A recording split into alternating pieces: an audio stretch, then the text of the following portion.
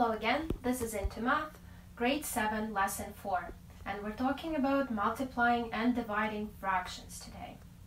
You're actually really gonna like these processes because they're pretty straightforward.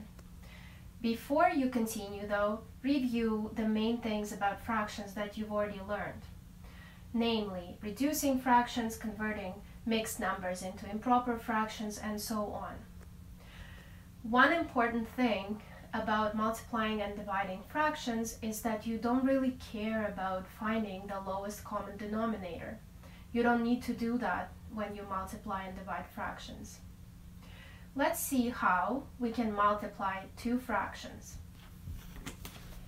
Say you have a fraction 1/2 and you want to multiply it by 3/5. All you need to do is to find the product of the denominators and the product of the numerators. So times these two numbers and these two numbers separately. Then 3 times 1 is 3 and 2 times 5 is 10.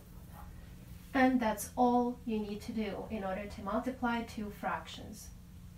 Sometimes fractions can be reduced in the process of setting up the multiplication. For example, 2/3 times 3/4. If I have numbers in the numerator and the denominator across from each other or on top of each other, I can reduce them, finding the greatest common factor. 3 and 3 could be reduced by 3 and turn into 1 and 1.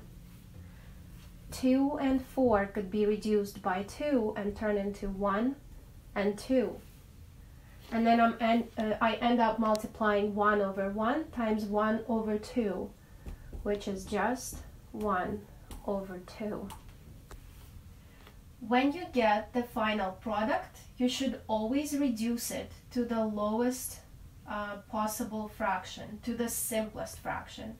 Say if you get 2 over 4 as the product, you need to reduce it to 1 over 2. Now let's see how we should divide fractions. In order to divide fractions, it's important to first learn what reciprocal fractions are. Reciprocal fractions are fractions whose product is equal to 1. For example, 1 over 2 times 2 over 1 gives you 2 over 2, and 2 divided by 2 is 1. So when you are dividing two fractions, 5 over 7 divided by 3 over 5, for example, then it's the same thing as multiplying two fractions, but the first one has to remain the same and the second one needs to turn into its reciprocal. So 5 over 7 times 5 over 3. Now all I need to do is just multiply numerators and denominators separately, and I'll get 5 times 5, which is 25, and 7 times 3, which is 21. And since this is an improper fraction, I will try to find the whole part. How many times 21 goes into 25? Once.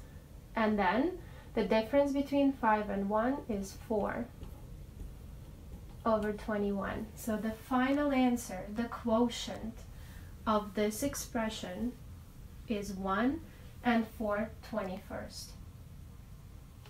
This is it for this lesson.